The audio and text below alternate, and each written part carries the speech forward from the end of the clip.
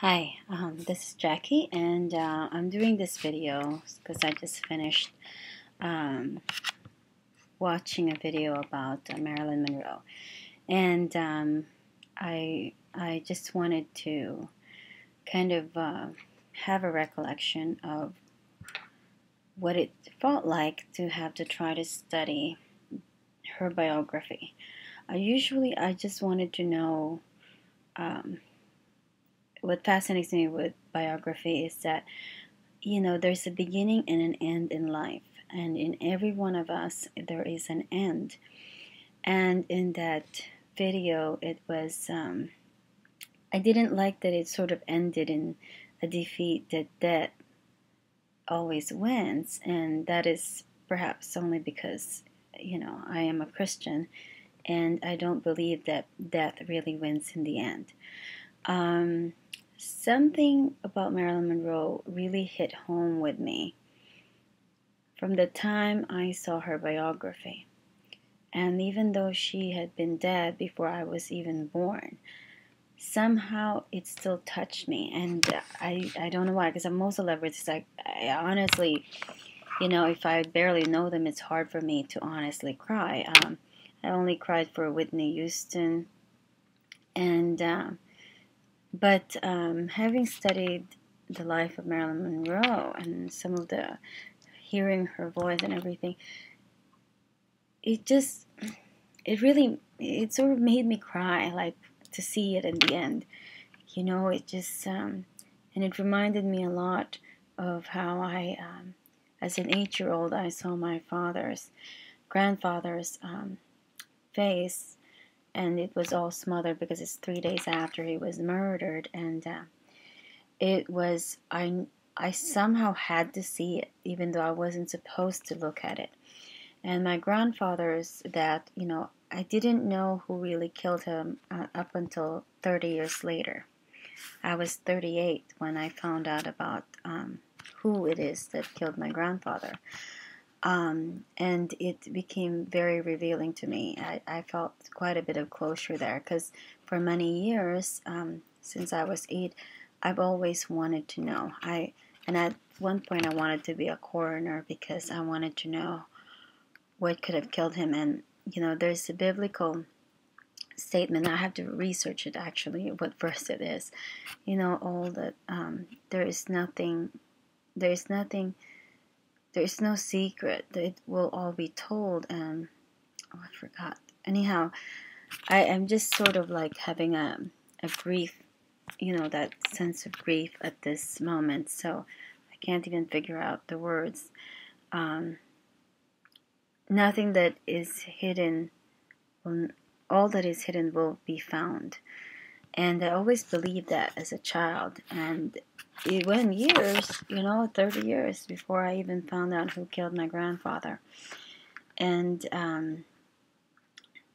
we found out eventually he was murdered by a servant's son, who he had accepted this family like his own and put a place nearby where he lived because he trusted that cook, who was a very good cook, and he was the one who paid for him to get married. And he also kind of like took in, especially one of the son is very good, and he took that son like his own, and he would have this son come over and help him. But then the older brother, he was into drinking or whatever, and he would ask him for money, and I guess at some point he just don't feel like giving any money. And granted that my grandfather was raised poor, he, I guess, felt like it was unnecessary, and it wasn't like, but I guess this boy, yeah, this man wanted money from him and felt like he was being greedy because he's got money. And this death took place from the outside of the house. It was it's got concrete walls as a fence, and he was doing carpentry, and he was hit by this man on the head with a flashlight. And then and I remember they said that there was a brownout, so I think the guy, after he did that, he didn't mean to, I think, kill my grandfather. And then he knew when he had fallen. This is a judge, and therefore, if he was to remain alive, he would be in prison or something. He would be sentenced for something. So he kind of did him in and took him up to the attic. So he knew the house. So I'm gonna go over that next time, but I don't want to mumbo jumbo it. But I think this is the reason what calls me to what it is about Marilyn Monroe's story that I am so caught up with her. Even though I don't really want to use Marilyn Monroe for anything that I'm going to write about, because it's very tragic. I mean, she died young, and she is also not really. There wasn't so much in her life that I could say was so redemptive, other than the camera. And so I remember when I had thought about using her for a story, I literally asked the Lord, well, what's her significance? I mean, she's not known to be a Christian, but at the same token, I had this,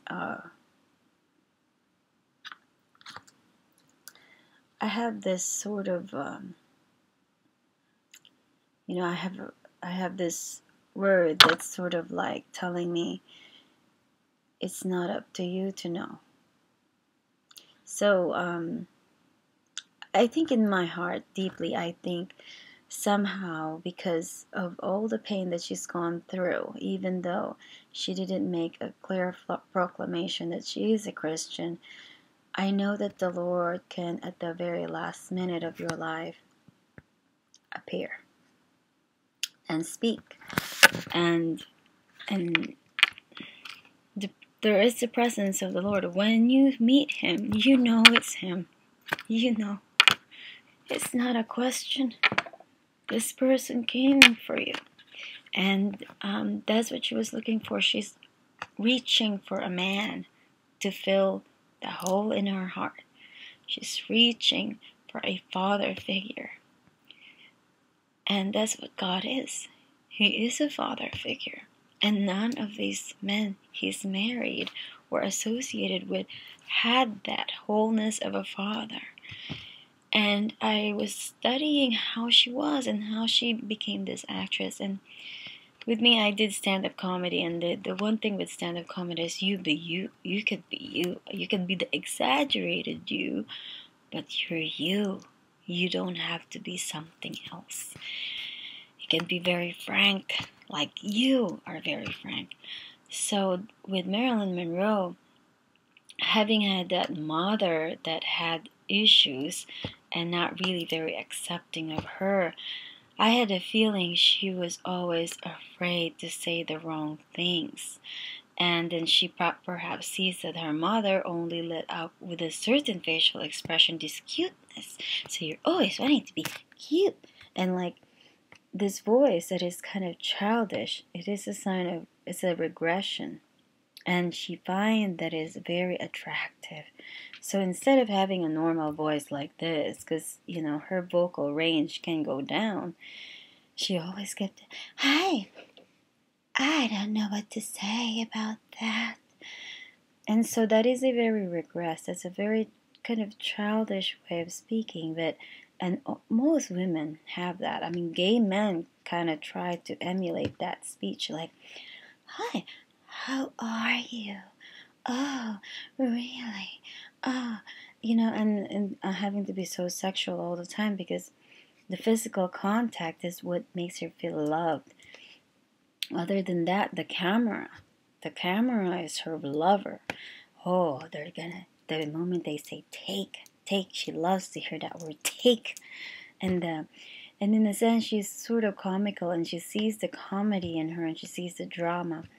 But it got to a point that actually have her own husband had her act herself. Gave her a script that is like her story. That is who she is.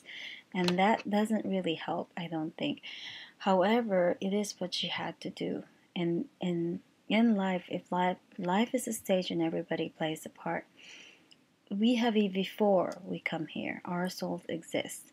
And then when you die, your soul, if you were to acknowledge that, Father, that soul exists and eternal, so it isn't a defeat.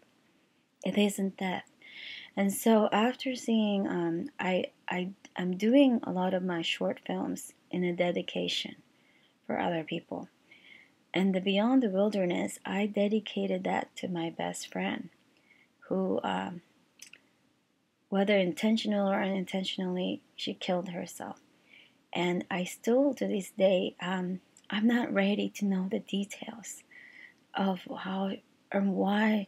I know I have an idea why, but I don't want to know because I wanted to just remember her. We were almost the same age. Our birthdays are close. She's January 14 and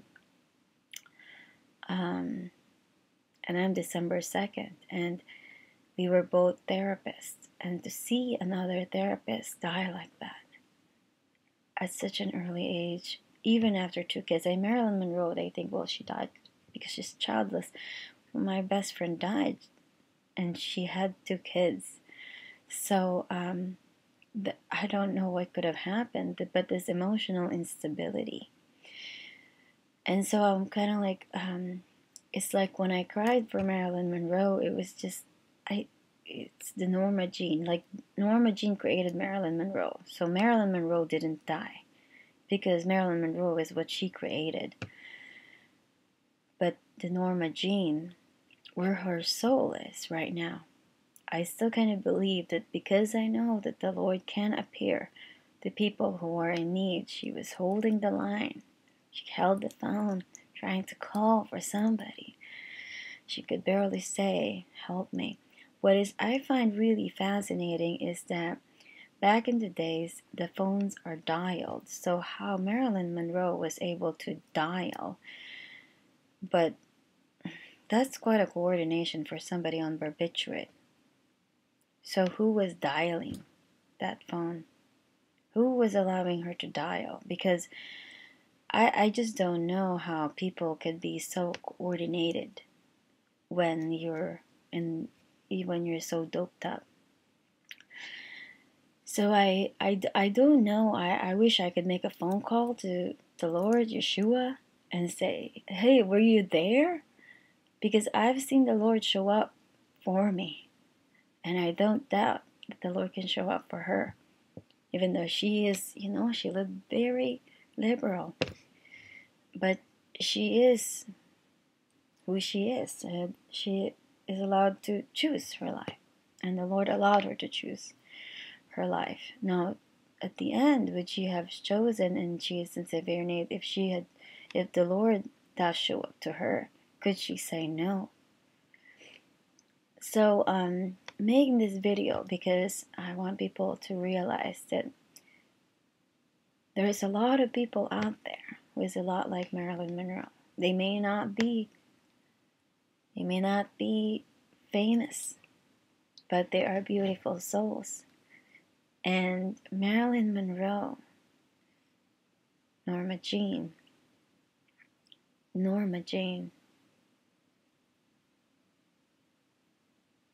is a soul. And every one of us have a soul. And I believe Norma Jean exhibited that. She wanted to capture her face. She wanted to capture her face, stay happy. She always liked to show her expression. And she related to people. And that's what Jesus Christ did. He related to people.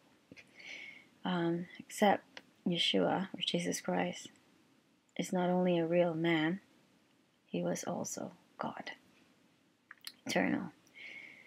And even the Son of God is willing to lay down his life for every one of us out of love. And that is the love that Marilyn Monroe is missing. So thank you very much. And to Norma Jean, so And one day I will do a short film for you and for everyone like you.